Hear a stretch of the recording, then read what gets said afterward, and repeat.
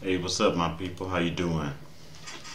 I want to come straight to you, and I want to rap to you. In this video, I'm gonna rap to you about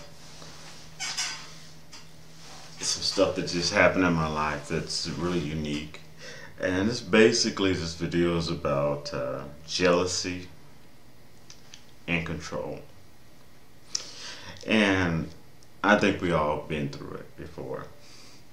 I'm gonna give you an example. Recently, I had an associate up here named Jim. Jim owns his own business, right? Jim has over, this is no joke, Jim has over like $200,000 in his savings. Has nothing to do with this checking, okay? He's got loads of money. I had to get an iPhone 7 for my job. And reluctantly, well, iPhone 6S or 7, and it had to be for my job, a new job I started. And I created a video about that and have an unboxing.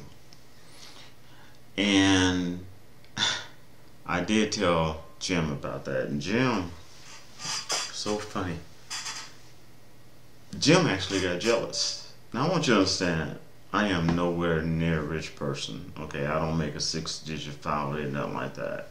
You know, I have to budget my money just like everyone else, you know, live paycheck to paycheck, you know. I try to have some savings put in, you know, if I can, but, you know what I'm saying? I'm just like everybody else.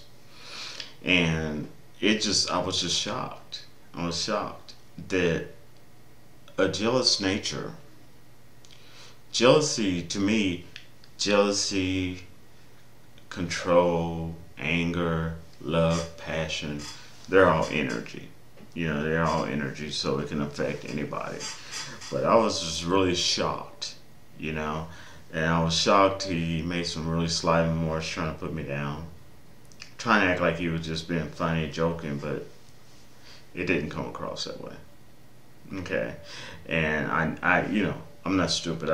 I know I know when someone is joking and when someone is trying to make fun of you. Okay. Because of jealousy. Okay, and an example, as I was thinking about the other day, is let's say someone does something for you. Okay, so let's say I pay for your plane ticket to come down to Louisiana. I'm in Pittsburgh. I'm just giving you an example, hypothetical. So you come on down, I do you a favor, come on down. A controlling situation, a controlling person, what they would normally do in a situation like that is they expect their gifts are given with strings attached. And it works best in this manipulative state that if they think that you don't understand and they're hoping that you don't see that there's strings attached.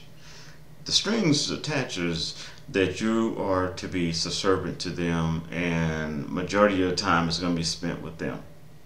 Okay, even if you wanted to go somewhere and be dropped off, they're going to be going with you. Okay, they're going to be sucking up your energy like a psychic vampire.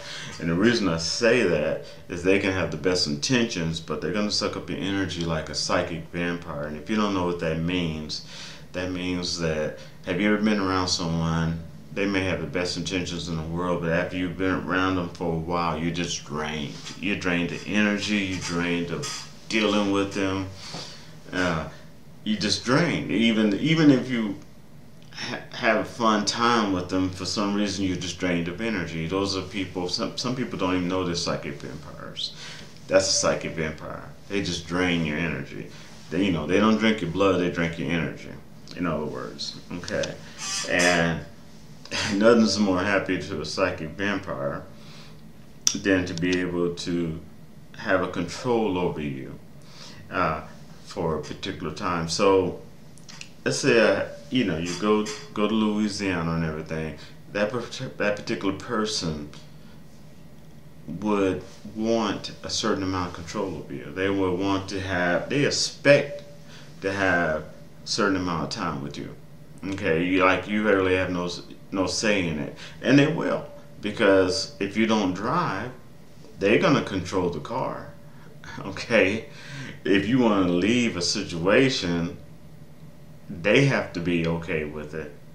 Okay, and if there's more than one party involved, you ain't going anywhere unless you expect to pay some money and call Uber or something like that to take you somewhere. And a lot of controlling people, they like to isolate you. They like to isolate you from your friends, your family, other people in a very passive aggressive way. And what I mean a very passive aggressive way is that they do it in a sneaky manner. Okay, that's not obvious. Okay, they're not upfront, forward, blah blah blah blah blah blah blah blah. Okay, they're not like that. They're gonna do it they're gonna use guilt. Okay, try to make you feel bad, guilty. I did help you. To really call asking that much. These are things you have to watch out for. Okay, and I've been seeing certain things like that happen in the future, and happen with friends of mine's associates. Okay, so I just like to bring that to your attention, because when you're aware and something's brought to your attention, you're less likely to fall into that trap. Okay, especially the guilt trip trap. That's the worst one. Okay, but yeah, I just want to throw that about the jealousy. It shocked me. I was like, dude, I had to get this from work. It was weird. It's like, the way I say it, sometimes jealousy comes across because sometimes it's just the fact that it's not that you got an item, it's the idea that you got an item not through them, because if you got it through their help, then they have a certain amount of control over you. Okay, and they can use you as an asset. Okay, that's part of the deal with jealousy. Okay, the other part is just basically it's the green-headed monster. It's the jealousy. It's been here since beginning of time. It'll be here way after I'm dead and gone. So that's what that is. That's jealousy. But I was just shocked when I saw it. I was like, oh my God, really? Yeah. It's like it's the iPhone 7. They were jealous that I got it. It's like, regardless of the fact that I had to explain to them in detail, I even said in the video that I really got an Android, but it's for work and it's one of the requirements, so I got it. But they were still jealous. I want you to leave me in the comments on some situations in which other people have done things that that comes out, that shows that little green monster, that little green head. Let me give you an example of what happened recently. Okay, I actually had a person, this brother, he kind of confronted me and looked at me and said, everything all right? I'm like, yeah, everything cool. Because you kind of looked at me, kind of crazy. I didn't know. I said, brother, don't lose no sleep over it if I did. It don't mean nothing. I was above that. And he was with his woman, so he was trying to puff out his chest and be all bad, And all I could do is smile. I was smiling inside because my mom told me something. I don't do drugs at all. I may drink a little bit here and there, but I have such a low tolerance, it's not a lot. Okay, and but I definitely don't do weed and all that crap. Um, Even if it was in a state that's legal, I wouldn't do it. That's just not me. But anyway, yeah, he was high, and he had that liquid courage, alcohol in him, trying to be all boastful, you know. But all I could do is smile, because sometimes, and I'm letting you know, sometimes when confrontation like that happens, it's easier for negativity to take over someone that's under substance, whether it's alcohol, drugs, legal or illegal. It's easier for negativity to take over that person, and negativity will confront you when two main things are happening. One, you're on the right path. Okay, you're doing something to help other people, and negativity don't like that. Okay, it doesn't like other people to be helped. It doesn't like other people to be pulled out of a rut. Okay, number two, if something really positive is coming your way, okay, negativity knows it, and it will try to create frictions, negative actions against that positive energy that's in you, and it is also coming your way, and those positive gifts and blessings. Okay, so when something negative happens, I'm not saying let yourself be a victim. Don't ever do that. But what I'm saying is, when something negative happens, it's probably something, one, you're doing something right. Two, you're probably helping someone, and negativity don't like people being helped.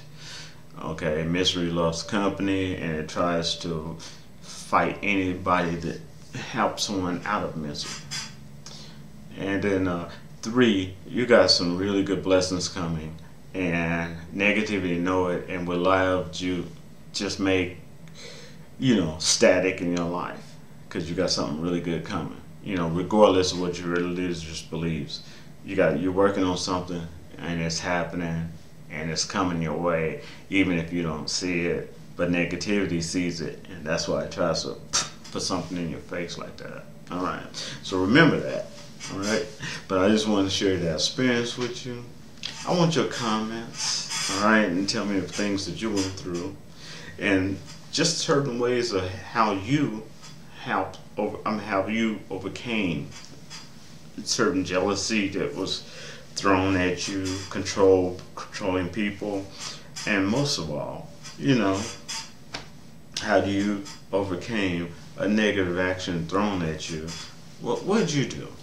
Okay, I want you to know that you're not alone, because it happens to all of us. Okay, but now you have a different. Trying to give you a different perspective of why sometimes it happens. Okay, all right, and I'll appreciate it if you would subscribe, if you would share, of course. Well, I love your comments. Give me a thumbs up or thumbs down. Either way, you're cool with me, and I will rap to you later. Peace out. Time to do some dancing.